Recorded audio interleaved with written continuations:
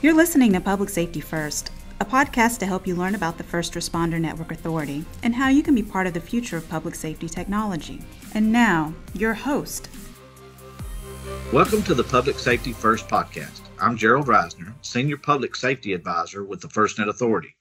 Today, I'm joined by Kevin Mitchell of the Oxford Police Department in Alabama. Kevin serves as an IT specialist and crime analyst for the department. Thanks for joining us today, Kevin.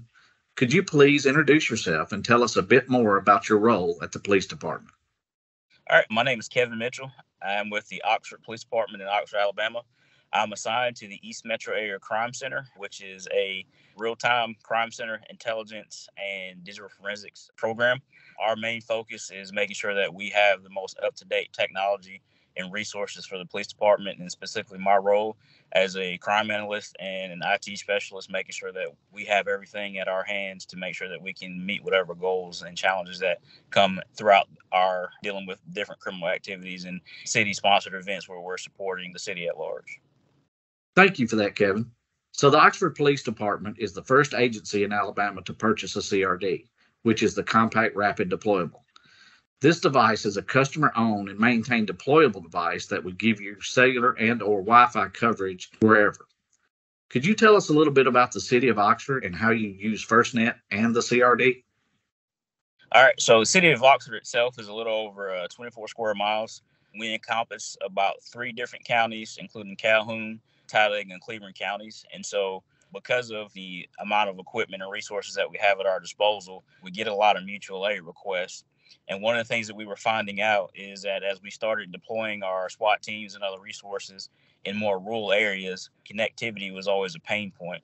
Also, like many other areas in Alabama, we struggle with tornado events.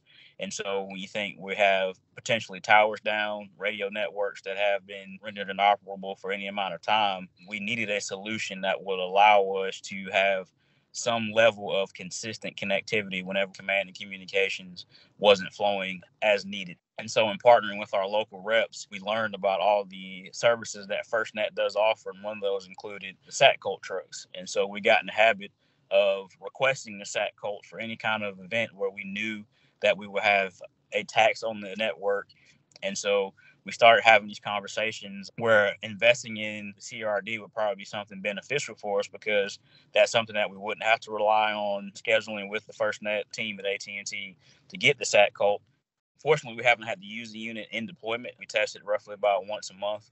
But what this capability has given us, in conjunction with a vehicle that we have purposely built for the CRD unit to deploy it, is the ability to have command and communications deployed at a moment's notice anywhere in the state of Alabama. More specifically in East Central Alabama, where we have partnerships with about 9 or 10 different counties, the ability to go and respond, not only from a command and communication standpoint, but also having boots on the ground in a rapid fashion in conjunction with our other public safety partners in the city of Oxford, including our EMS and fire department, to be able to send everything in the agency that we're supporting that they need after a traumatic event like a tornado or a mass casualty event, and be able to support them with the technology, roll in, and basically operate as if nothing has happened from a command and communication standpoint.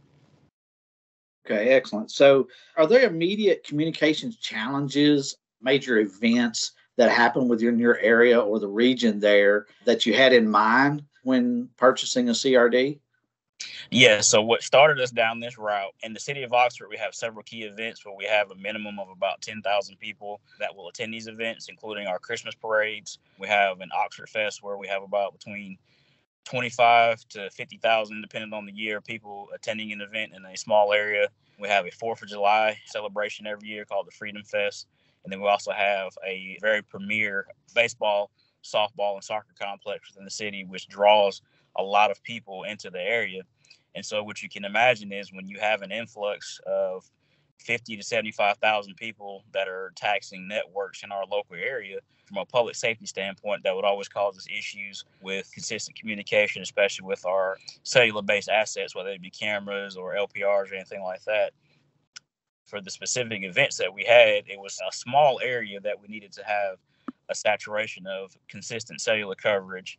But then also, if we ever deployed in the area where we were very rural, cell coverage wasn't very great, we would still have the ability to use the satellite component on the CRD to make sure that when we have these major events or incidents, that we will have the connectivity that is needed to see that incident or critical incident through until it's resolved.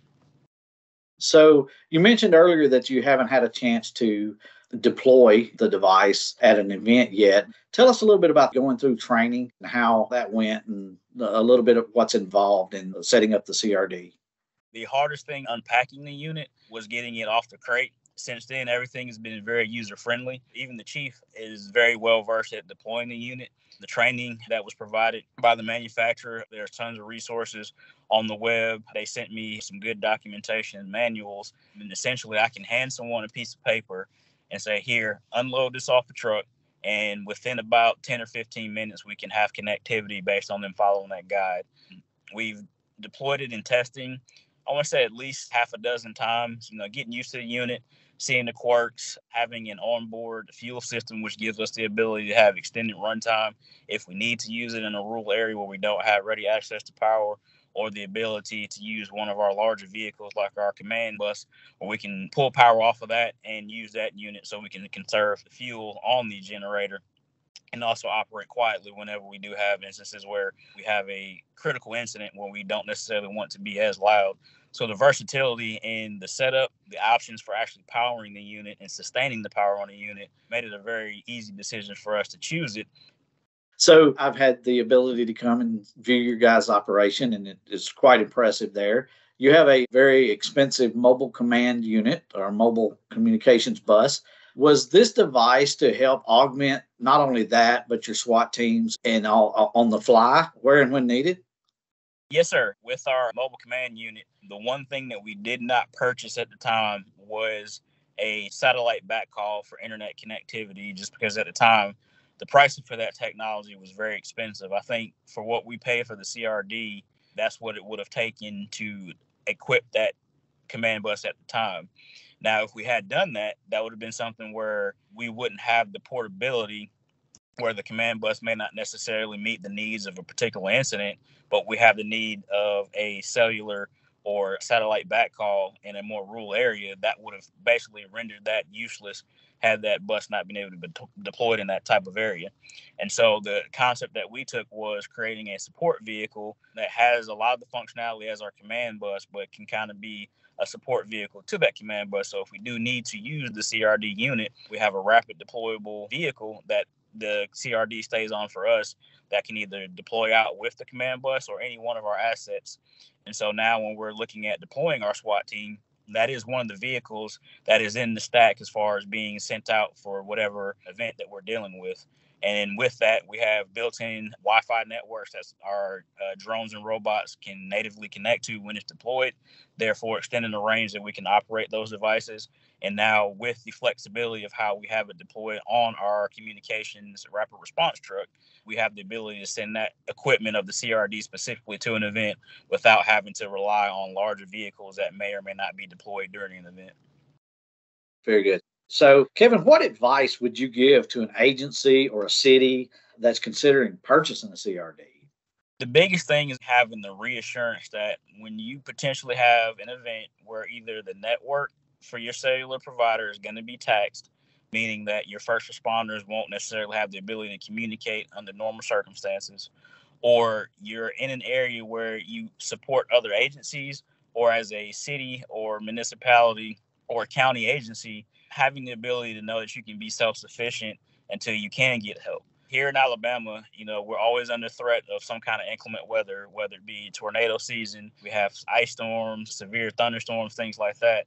Having the reassurance of knowing that if at the end of the day, my normal way of communication is put offline for any reason, that we have the ability to have a reliable network stood up where our senior leadership from our chief of police, our fire department chief, our mayor, our EMS director, all have the reassurance of knowing that if we lose any kind of cellular connectivity, we have the ability to continue to operate by powering up our CRD unit. Now, I know it is an expense, but it also is a peace of mind knowing that if we have a critical incident, that we have the equipment on standby, easily deployable, easily trainable for our staff from whatever situation that is going to be thrown at us, that it will perform the way that we need it to. We've been a FirstNet customer since 2019, and the majority of our cellular data connectivity has been pushed to FirstNet, and then just enhanced our abilities to make sure that when we have a critical need for connectivity and the traditional means are down for whatever amount of time, we have the ability as a city to be self-sufficient and make sure that all of our equipment has connectivity no matter what.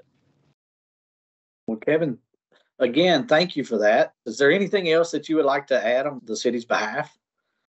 As we've gone through this, learning more about FirstNet and the FirstNet Authority, for me, I didn't realize that this was a government-backed program that specifically looks towards making sure that government entities have the ability to have reliable communication on different levels.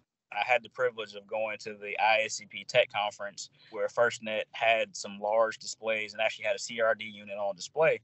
And having conversations with other agencies, it was really surreal seeing how being an agency that's kind of forward thinking, trying to adopt technology early to make sure that when there is a need for something, we're not scrambling or having to reach out to the authority to send us equipment. And at a moment's notice, because we've made this purchase, we're a lot more self-sufficient, which translates to our agency partners in our region being able to deploy this asset when needed. Case in point, our 911 center was struck by lightning about 2 months ago, and the center was rendered inoperable for a few days. We were one of the only agencies in our county that was able to operate while they were down and making repairs because we had the FirstNet technology and we had the backup systems in place supported by FirstNet to make sure that we can operate no matter what the circumstances. And that's, for me, a big plus, knowing that we have a partner for one of our critical pieces of infrastructure, which is the ability to communicate, and having that reassurance, which no amount of money can take up the reassurance of knowing that from a public safety standpoint, we will be able to operate, we will be able to answer the calls of our citizens and any other agencies that need help because we have the technology in place to make sure that we can operate 24/7 with zero downtime. We're a big believer in FirstNet, especially the more that we've learned about it. Being an early adopter in a lot of the technology that you guys have had, we're getting tons and tons of calls from other agencies and entities that are really trying to figure out how we're leveraging the FirstNet program. This is something that we really believe in. And we've been in some situations where the FirstNet network has really come through for us. Well, Kevin, again, thank you for your time today. Thank you for your service. Appreciate you. Thank you. Thanks for listening today. We're excited to have you join our podcast community. Make sure to subscribe on iTunes, SoundCloud, and YouTube. You can learn more about the First Responder Network Authority at firstnet.gov and learn about FirstNet products and services at firstnet.com.